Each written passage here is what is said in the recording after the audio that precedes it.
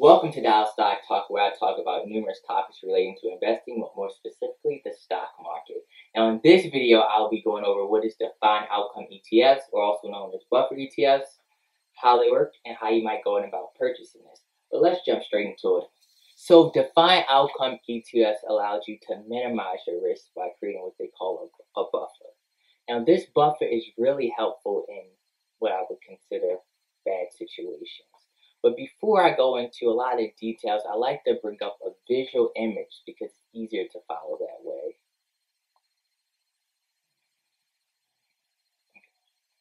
So they have the regular buffer, the power buffer, and the ultra buffer.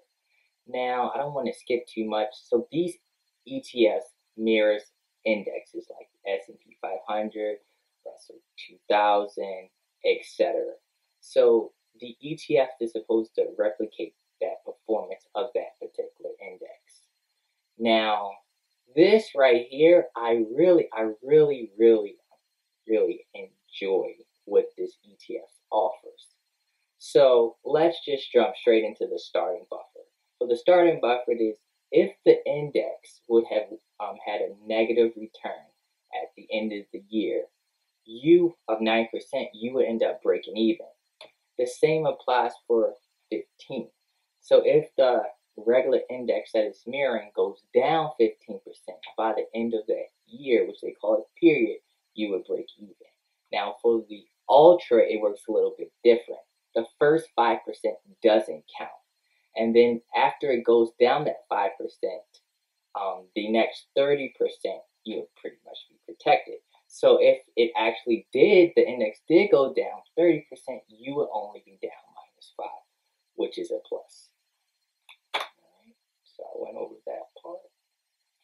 Another visual image. So these are different scenarios that could end up happening. I want to go through each one so you can get a good feel. So this one is 9%. In this case, it's a positive return. There is a cap. So with these funds, at the beginning, you'll see it in the actual example, but they tell you the maximum cap you can have. And in this case, so you can see, this is a general example, but it reached the cap. So the fund the ETFs is the one they have is the light green, the benchmark is this one. This is a positive scenario. It's pretty much the same because you can reach this line. Now, the negative scenario, this is where it really helpful. So, like this one, the index dropped -9%, but you would break even. Sweet, right? Now, this is a worst case scenario. If the market dropped 100%, which is highly unlikely, I've actually never seen it happen before, you would only be down on 91%. Let's go to power. Same thing. 15% protection, first 15%. Now, in this situation, let me explain this. So, if the market went in a negative situation, if the market went down 10%, you would still break even. You have up to that 15% protection. Now, the ultra buffer, and they show you like the protection behind that line. So, the ultra, and I'll explain what I was talking about earlier. So, in this case, if it went down, let me jump straight to this. If it went down 10%, remember the first 5%, you would still end up taking a loss. So they would be down 10%, but you would be only down -5%. Now, worst case scenario, if it goes down 100%, you would only be down 70%. This is really sweet because this allows you to take a more aggressive approach, especially if you used to the 60-40 or 50-50, and with bond yields becoming lower and lower, you might want to find other alternative strategies where you could also play aggressive but not too aggressive. So that's why I'm really looking into this. Actually, I probably will pull the trigger. But enough of that. Let's get into an actual example of how it works. Okay, so this is an actual example. This is the S&P 500 that they end up having in January. Now, I must say, this part of the video, this part right here, you need to pay attention to it very carefully, because if you don't, things will not turn out pretty well like you expected. Now you remember these are just the ETF you can buy and sell at any time. But remember that protection I was telling you about the buffer and the max cap? Well, in order for that to apply, the whole period has to be over.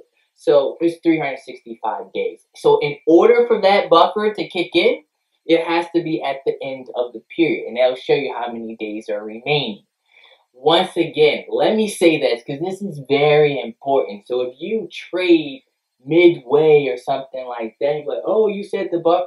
No, that's not how it works. You have because this ETF is actually composed of options, which are contracts where you get to buy and sell at a certain price depending on a certain day. So you need to make sure, this is saying the buffer will stay into effect at the end of the paper. And this is one of the examples with the light green is actually the index and the darker color is there. So if you can see it, it slightly adjusts, the prices slightly fluctuates. But at the end, like this is about to be the end, it's 1 day left, the cap is right there. So this year was pretty good for the market. It was up 29%. You don't normally get returns like that, but this was a good year. But you would have gotten 22%, which is 22.30, which is still pretty good. But hey, I think it's good. All right, so let me go down. And here's another thing. Me personally, I like to buy the ETF when the day it's released, and they release it at the beginning of each month. Because if not, then you have to worry about remaining cap, downside before buffer, and all this other stuff. I'm going to explain it. But I like to keep it simple because I know, okay, if I buy it on day 365, this downside before buffer, I don't even have to worry about that. All I have to worry about, okay, at the end of the year, my buffer protection, if I got the regular buffer, is 9%, and the max cap I can get is 22.30. If I can still buy and sell I can still buy and sell anytime I want. But this in the starting prices, which I would pay for that amount. But if I would have bought it on a different date, like this date, in order for this buffer to kick in, that's why you kind of really got to understand how this works. It would have to go down 17.71% before the remaining buffer before the buffer end up kicking in. And this is just telling you the remaining amount until it reaches there. So I mean, hey, to each his own. I like to keep it simple. They also provide, if you wanted to, not buy it on the day it first came out, they also have a called the time tool, where if you wanted to pick a different day, just drag the mouse across, and you would just, the day you bought it, make sure you can see it, the day you bought it, the starting buffer, the downside buffer, the starting. Yeah, so you get it. So if for someone who wants to be more in depth or they're familiar with option trading, hey, it's there.